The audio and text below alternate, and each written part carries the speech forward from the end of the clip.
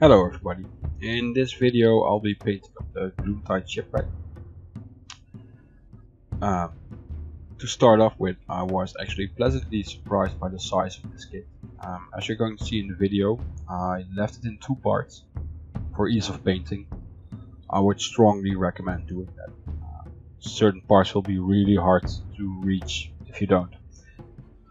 As usual, I started off with a base coat of Chaos Black through a rattle can, and then through an airbrush I applied a coat of sand brown to the entire model.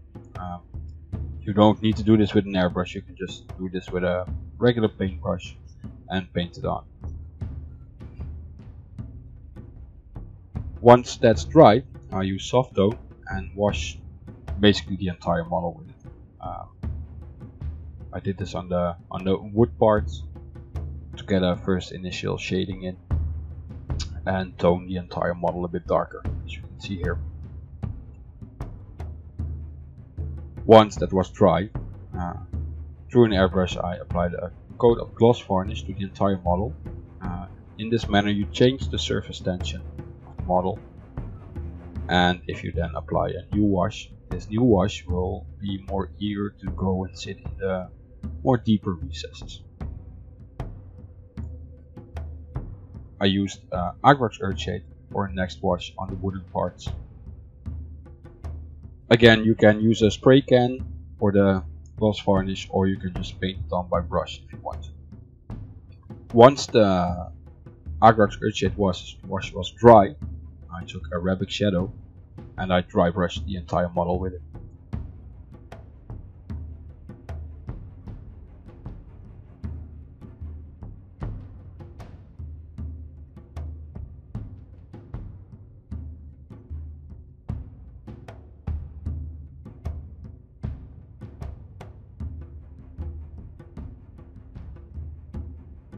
After that I took beige and I dry brushed the model again.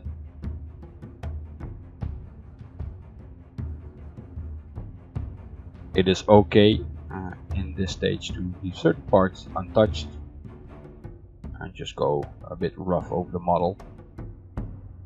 You will get a nice color differentiation over the entire model with some darker and some lighter parts. I then used an acrylic paint, Van Dyke Brown, and I thinned that down with a little bit of water and a lot of glaze medium. I lost the footage, but I just washed the entire model with it. I never used this before. I'm not going to use it again as well. I just as well use a color like Charred Brown from the model color range and thin that down to a wash. Then I took hammered copper and I started blocking in all the copper / golden parts.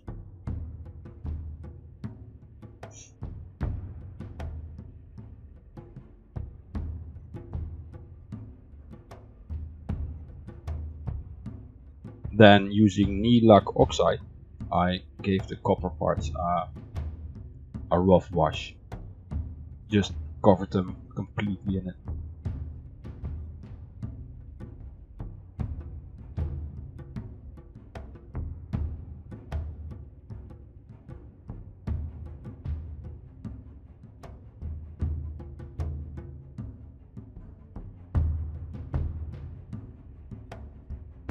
Once that was dry, I washed Coelia green shade in the more deeper recesses on the copper parts.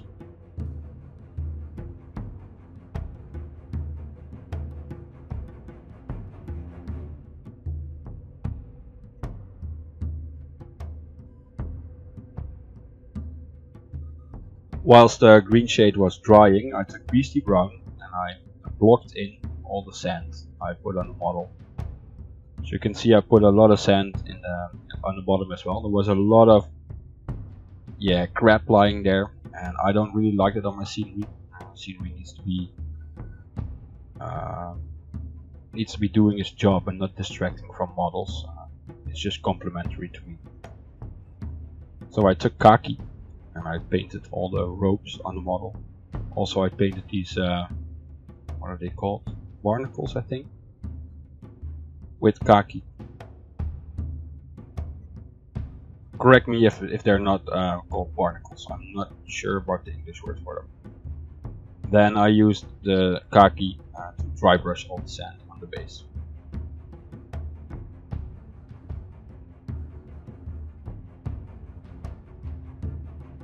Then taking beige again, I dry brushed all the sand again, just making it a little bit lighter and making it end up the same color as the Namardi trawl I painted in the previous tutorial.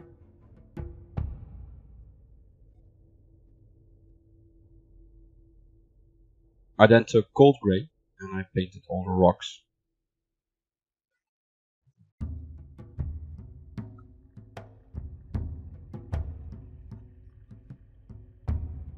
Then I took Antonian camo shade and I washed the ropes and the barnacles with the camo shade. I deliberately chose a different color than the green shade for this one to make a little bit of a different appearance, otherwise it would be way too many green bluish washes, and now there's some nice green washes in there as well. Then I took the green shade again and I washed the rocks and the surrounding area for the rocks. You can also just apply little dabs of green washes to the wood to give a more worn down effect to them.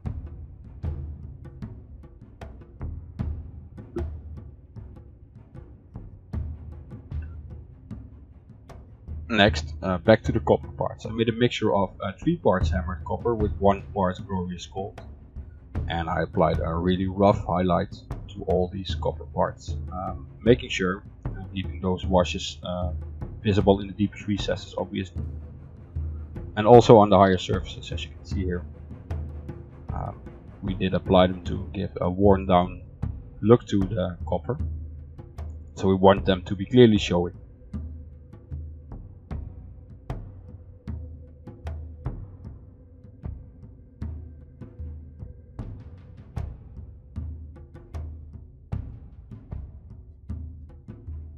I then added 2 parts polished gold to the previous mixture, and I applied a highlight all over the copper parts. Again, following the same manner of thoughts, just putting it on there, not paying too much attention how neat it is. It needs to be more effective in case of scenery.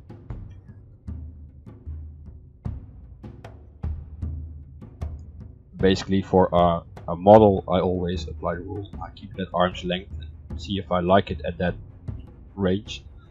And as part of as far as a piece of scenery goes, I put it on the table, take step like 2-3 meters back, and if I like it, then I'm okay with it. So you can be a lot less precise on scenery. Then I took silver and I applied a couple of thin edge highlights to all the copper parts.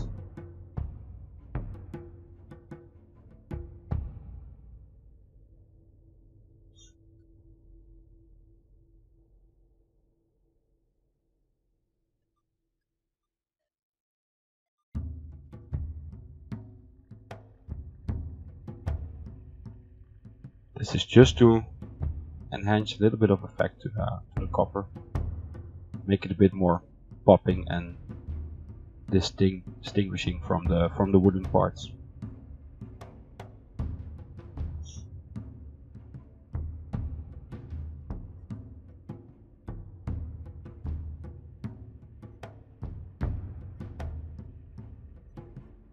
I then took wolf gray, and I forgot to turn the camera on, so I did it again. I just dry brushed the rocks and a little bit in the area surrounding them, so that they now look more like rocks. Then I took bone white and I highlighted all these barnacles just by following that line. Use what you have in this case, and simply just basically placing a cross on the top of the barnacles, and then it looks like this when that's done.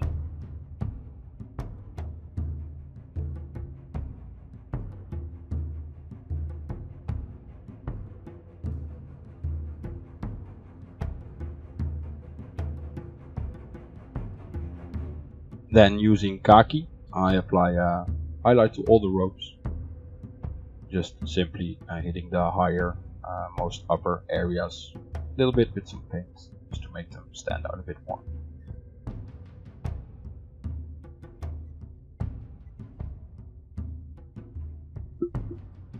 There was this crossbow lying in the boat, and I decided to keep it a bit in line with the troll I painted last week, so I painted the whole thing black. And the bones lying next to it, I painted earth.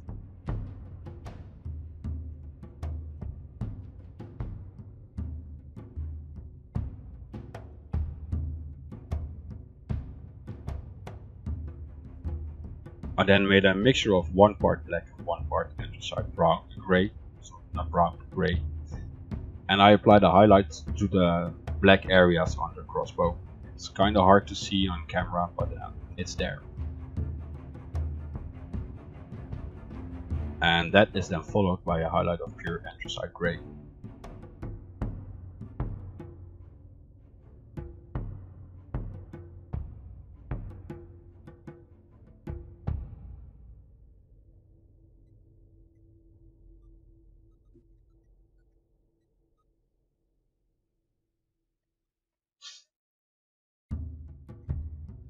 I then used Airbrush Earthshade and washed the bone parts that were lying there. Once that's dry, I use khaki and apply a highlight to all the bone parts.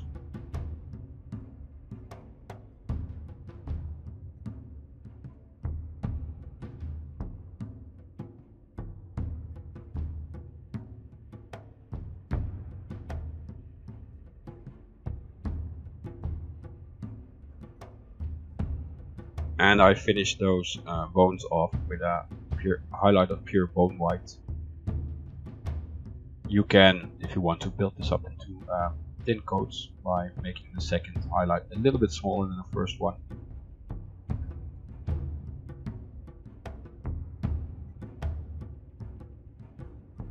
Then I went on to those faces that are lying there.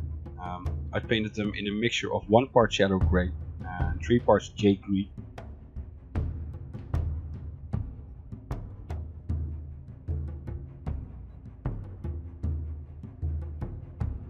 And then I used dark tone to wash it. And this gets the first basic shading nicely in place. Stuff like this, it's not that bad. If you go a little bit outside, you get the extra shading on the bottom towards the wooden parts. Then I took really a green shade and I washed them again. This is obviously when the dark tone was dry.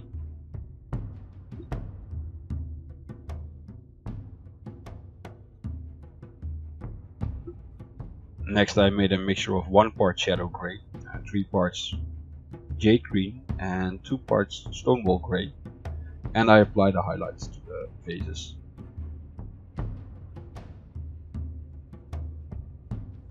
And on these things particularly, you can see that I'm not as neat as I normally paint, but again, this needs to be effective on the table and not distracting on the table. So I added 2 parts dead white to that mixture and I applied the next highlight. I do what I usually do by dragging the paint towards the edges, usually going in 2 or if needed 3 or even 4 coats over every area, just until I'm happy with how it looks.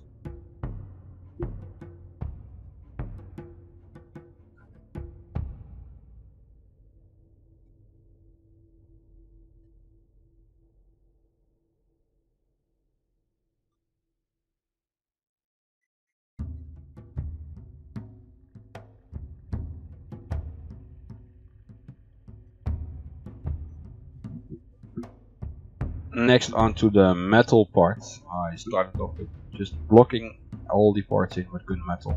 All the parts, there weren't that many. Just give them a good coat and have that color on there.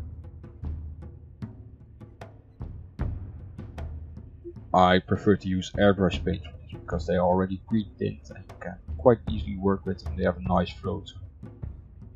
Once this is dry, I took non-oil and I washed all the metal parts, just to darken it up a bit. And once that's dry, I apply a coat of Airbrush Earthshade on top of that to make it now look nice and dirty.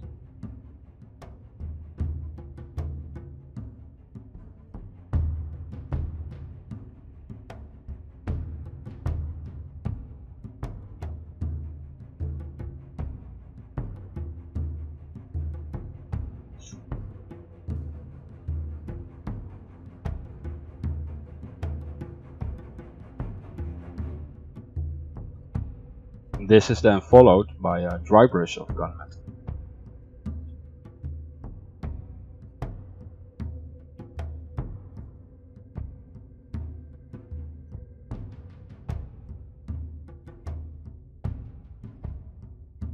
If you've watched more previous tutorials, you can also clearly see me using completely different techniques that I normally hardly use. I far more dry brushing and washing on scenery pieces than I do on actual models, play models. This is a model as well, obviously, but miniatures, the figures. I then took AK Interactive Rust Grease and I painted in little dots of this nice dark rust color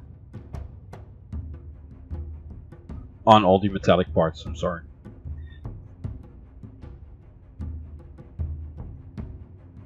And once that's dry, I took a light rust wash, also from AK Interactive, and I applied a little bit of this as well. I'm gonna issue a warning with this specific color. Be really careful. If you overdo this, everything will turn orange. So be really careful with it. Or thin it down a lot with thinner white spirit, so you can apply it as a wash. But then again, it turns orange really quickly. You can see that here, that there's some fairly bright orange spots on the light. So I took black and I painted the windows in the light, the glass panes.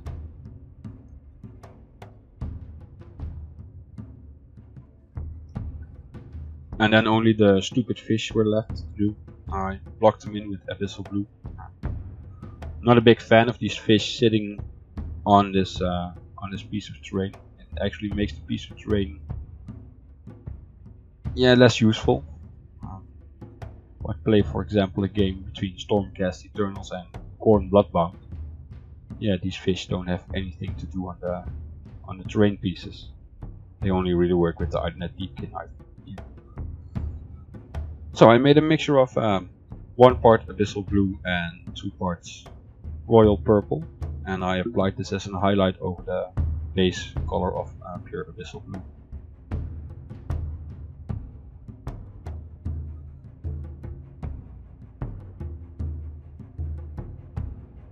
Next I added 2 parts pale flesh to this mixture, and I applied the next highlight, building the color up outwards and towards the areas where the light would fall.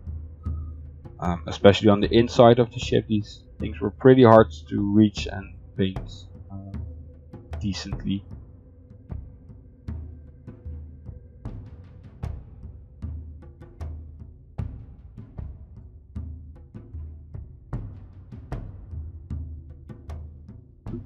And I just chose a color that would make them clearly visible. So next I added 2 more parts of pale flesh, and I started reinforcing the highlights again, using thinner lines and spreading the paint out a bit.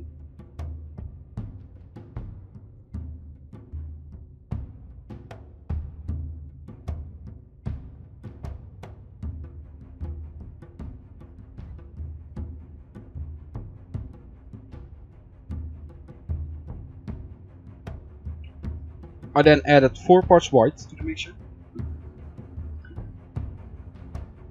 and I again reinforced all previous highlights, leaving previous layers visible, obviously, just building up that color.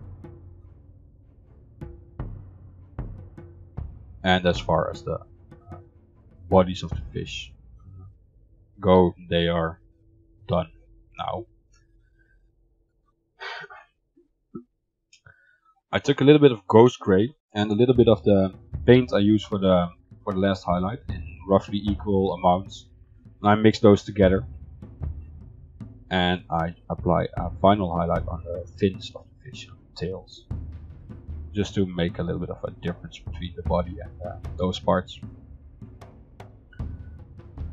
Once that's done, I took black and I just painted the eyes black so that they stand out as well.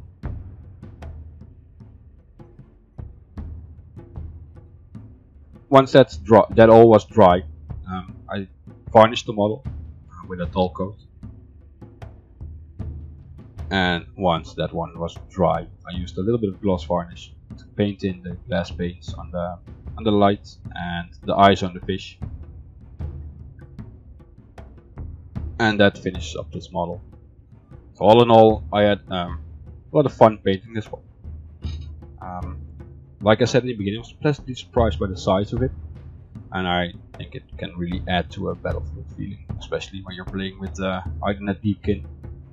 Due to the fish, I don't think it will really work if you play with other armies, unless it's against Idle Deepkin. So I hope you liked this video.